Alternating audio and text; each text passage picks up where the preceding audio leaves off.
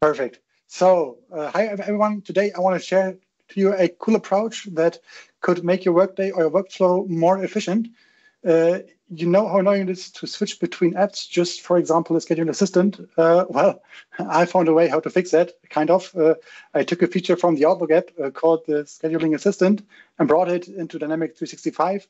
Think of it like copying or moving your favorite game to a new console, same fun, different place, like the Xiaomi SU7 and the Porsche Taycan, Today, I'll show you how to utilize custom pages to make your work life smoother and get more done in less time or with less distraction. So, I'm Niels Gorenstein, Senior Consultant at Podware. I'm delighted to have this opportunity to share my insights with you today.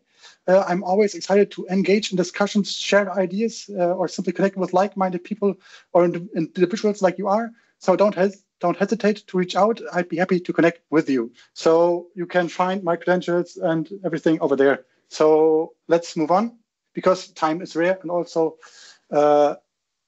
this is it. So we kick things off by diving into the introduction, where we'll discuss the significance of optimizing workflows and explain why it is so important to outsource processes to a custom page. From there, we'll move on to explore the architecture behind the scheduling assistant, followed by a live demo showcasing its look and feel and its features.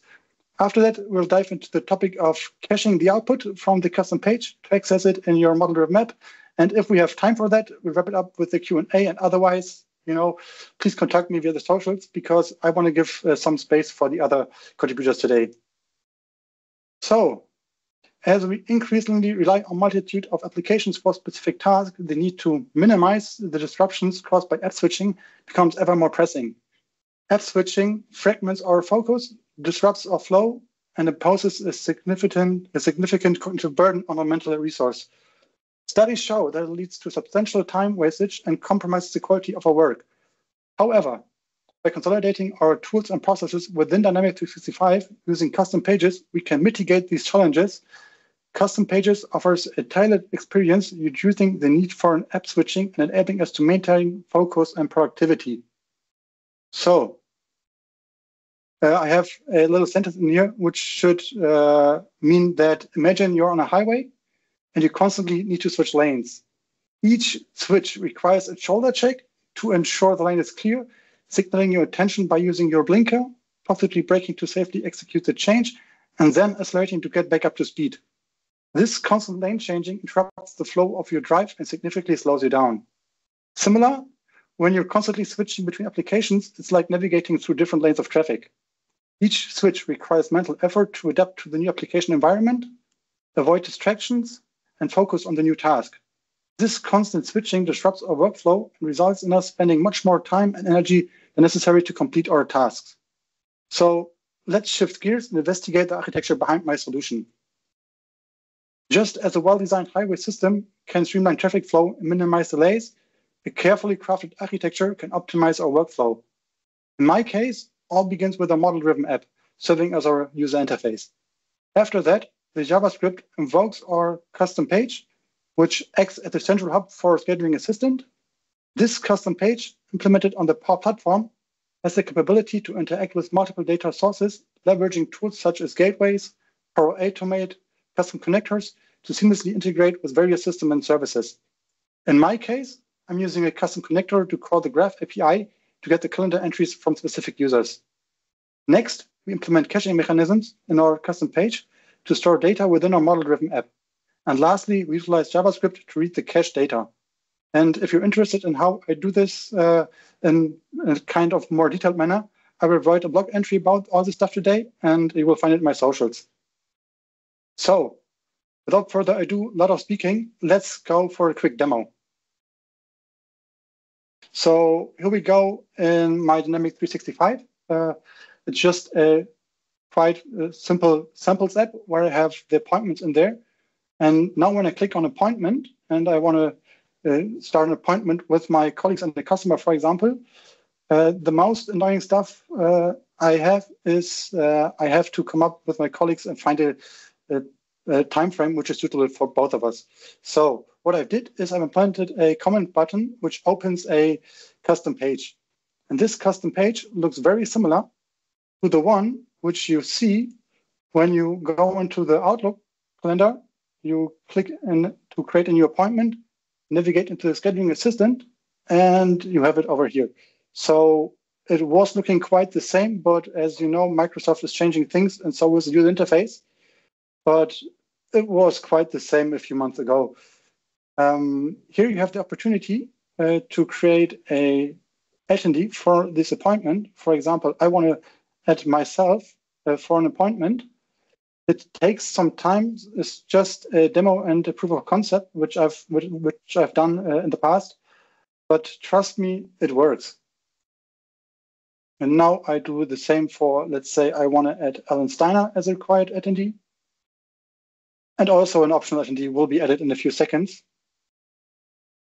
It takes some time because in the background, it's retrieving all the data from the Graph API via the custom connector to show it in here in the user interface.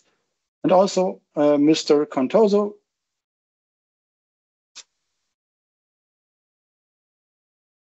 and now that all of this data has been retrieved and it's available in this scheduling assistant, I'm able, when this disappears, to select, for example, a free time slot. Let's say there it is, it's quite empty. I want to kick off an appointment. I can just click in here, say, okay, it should take up to 2 hours, and then I'm fine. I also have the same functionalities like hide times outside my meeting, and so that scheduling data. It's implemented, but I won't show it today because it's too much stuff going on. Now when I click on save, this data has been written into a background table. It's the custom page helpers, which serves as our caching mechanism or as a caching storage, where we put this data in. And as soon as we're closing the custom page, the JavaScript reads this kind of cache and writes the data right into this user interface without having to save. So this is in the create state. It's not created in the backend yet, but it already has the data from the custom page in this app. So how is this being made? I could show to you a slide which says caching and show you all of those things which was done in the backend, but I could also just go into the system and show it to you. So let's jump into the backend. So there's a little JavaScript which is doing the magic. Basically, I'm creating 2 variables, like a custom page name and a session ID. Don't get me wrong, I just made it for demo reasons. This is not the best way to create a session ID, but it's the way. So we kind of reuse the parameters entity name and record ID because these are the only 2 parameters available for custom pages. We are not allowed to do any custom parameters by now. So what I did is I just put my things which I needed into there, like my attendees and custom page and session ID. Did like some delimiters to extract them in the next step. And then I'll just pass this information into the Navigate to option for Microsoft, which is quite easy to use. I just say Navigate to, and when I do like this, give me a second. This is being done. So it's calling the custom page, and to read this data, I go in the invisible function of my screen, and I just go, okay, read my record ID and parse those values I need and store them as context variables inside my application. So now the parameter are stored in my application. I can reuse it later for the caching mechanism. Also, how to get the attendees, it's quite similar, parsing the entity name, and then you just do a little bit of stuff, which is quite a lot. I won't show it yet. But what I will show you is when you're doing that, you can kind of configure your appointment where you can choose your attendees, optional, required. You can do like date things and kind of stuff. And when you click on save, it's just creating a record. You see there's a patch which patched the custom page helpers on the defaults, which says only create a new record. And then I like create things like I insert the name, I insert the session ID, and also all the JSON stuff I need for my client-side script to set fields that I wanted to be set. So with this in mind, I can click on Save, and hopefully I could showcase it to you how it looks like in the system. So when I click on Save, I will show it to you later. Things are happening. The custom page helpers gets a new record. So this is a record which is deleted afterwards, but the debox one I for now static. So I can showcase it to you. It has the name, the session, and also all the stuff I need in JSON format. And after that, the script, when the page has been closed, goes and retrieves this specific record based on the custom page name and the session ID. For that record reasons, I delete it afterwards, and then I just do things like parsing the JSON and setting values. So kind of stuff you as a dev should know. So basically, this is all it. If you want to have more details on that, as mentioned, I will write a detailed blog entry about it.